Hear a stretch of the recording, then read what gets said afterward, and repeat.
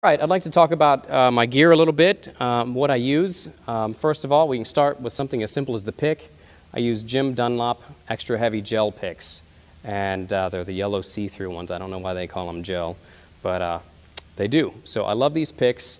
They got a pretty good point to them, and there's no flex to it, and that's very important when I'm picking, that I don't have a pick that has any give to it, so you get good, solid, direct contact. So there's the pick. The next thing we can talk about is simply the strings. I use GHS boomers, 9 to 42. I tune my guitars down a half step, so the strings are a little bit looser, but what I do to offset that is for my low B string I use a 60, and that puts some of the tension back on it since I'm using a floating tremolo. So that's the strings. Before I talk about my guitar and my pickups, I'd like to talk about my amps a little bit. I use the Rocktron Prophecy 2 preamp, which comes directly from the factory with 5 Rusty Cooley presets that you too can have in your own home. So check it out. It's a great preamp. It's very versatile. Gets awesome mega heavy tone. I run the preamp through a VHT 292 power amp, and that's pretty brutal as well. So you're kind of taking the digital and tube technology from Rocktron and pairing it up with an all-tube power amp, and it kind of, you get the best of both worlds in that scenario. Then I run that into 4 diamond cabinets, which the diamond cabs are really awesome. I also have a diamond nitrox head, which is an amazing amp. I run the diamond nitrox into 2 cabinets also, so I'm running a total of 6 cabinets live. And my pedal board consists of, let me think, it's got a Morley Little Alligator volume pedal that I use for a couple of my songs that has some fast stops in the leads, and that just cuts it so I don't get any feedback. I use the Morley Bad Horsey, and I also use the Morley Tremonti Wah. I use a Rocktron Austin Gold overdrive pedal, a Maxon flanger, and I use a radial axis tone bone. Or no, I'm sorry, it's a switch bone, sorry. And the switch bone is what allows me to use the Diamond and the Rocktron Prophecy rig through the VHT at the same time. So after I come out of my guitar and run through my pedals, I go into the switch bone last, and then I get 2 chords coming out of that, running one into the VHT, one into the Diamond. So that's the amps and the cabs. I also use a Bogner Ubershaw. It's a really amazing and raging head as well. I kind of swap that out at times with one of the other amps. I think that's it for my gear. I'm sorry if I left anything out. I use IntelliTouch tuners, that's one other thing.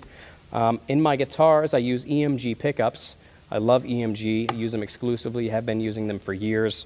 Right now I've actually got the EMG 85.7 in the bridge, and I got the 707 in the neck. Great tone, I love these pickups. All right, I'd like to talk about the guitar a little bit. This is my signature series guitar. It's the Dean RC7 for Rusty Cooley. I'm very happy and proud to be with Dean Guitars.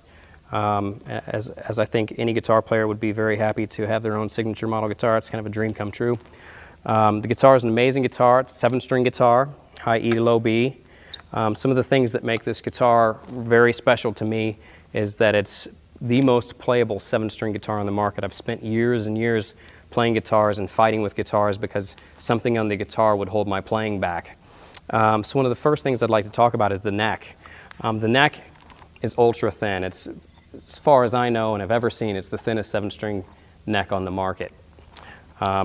It's got an ebony fretboard, and it's got Jim Dunlop 6,000 frets, which are the tallest frets on the planet, next to scalloping your fretboard. The reason I like tall frets is because when I'm playing the guitar, it's my fingers against the string and the string against the frets. My fingers never actually touch the wood of the neck itself, which allows for very clean, smooth, and fluid playing. You're never getting stuck on the fretboard. So you also, with this kind of size of frets, you have to develop a very light touch, because if you're pressing down too hard, you're going to actually make the guitar go sharp. So this helps you play faster in the long run because you're developing a light touch. And anytime you want to dig in, you can still dig in. So you don't lose that. The next thing I'd like to talk about is the cutaway.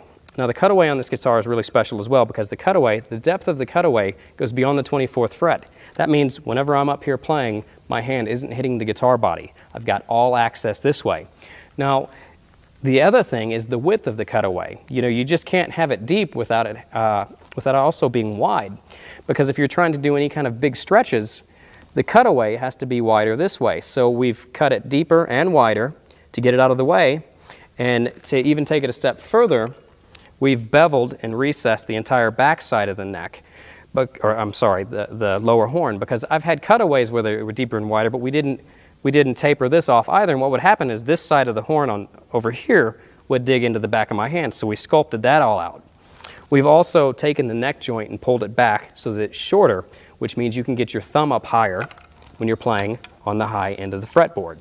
We've also recessed it down and beveled it, which makes it really easy to gain all access to the entire fretboard. And you can do as wide a stretches as you want, or your hand can do, without it ever being held back by the actual body of the guitar. There's no other guitar out there that you can do that on. The next thing is the neck is actually, I don't know if you can see this or not, but the neck is actually sunk down deeper into the body. Okay, and the point behind that is that when you get the neck deeper in the body, you can also get the bridge deeper into the body, so that when you're picking, your right hand just comes right up and goes onto the 7-string or 6-string, depending on, well, I guess it's only in a 7-string model. But it comes right up so that you're not reaching up and over the bridge to actually play. It seems like all the guitars I've played in the past, you really have to change your picking. You know, when you're on the bridge and you're picking, everything's cool, but as soon as you get to the lower strings, well, your right hand pops down onto the body, and then everything's a little bit off balance. With this guitar, that problem has been eliminated. I like to keep things simple as possible, one volume and one 3-way. Tone knobs just get in my way. If you're playing live and you're in the moment, it's like, well, is my tone up, is it down? Well, you don't ever have to worry about that. My tone's wired on 10. Got a 3-way pickup selector. Another important feature is the tremolo. I have a low profile tremolo, and what that means is most guitar players that use tremolos, the fine tuners are really high, and when you're picking, the fine tuners actually get in the way of my picking hand, and I can never fully get adjusted or get comfortable with that. So with the low profile tuners, it doesn't matter where I put my hand to pick, the tuners are out of the way. I think one of the last features is the jack. I like it over here, so when I'm standing up, it's out of the way. When you're sitting down, it's okay. That's awesome. My strap is a killer strap that I just had custom made by snakeskinstraps.com. It's a Randy Rhoads replica. Randy had a strap exactly like this on his white Jackson prototype. So just kind of paying tribute to one of my heroes, I got this strap. I thought it looked pretty awesome with this guitar.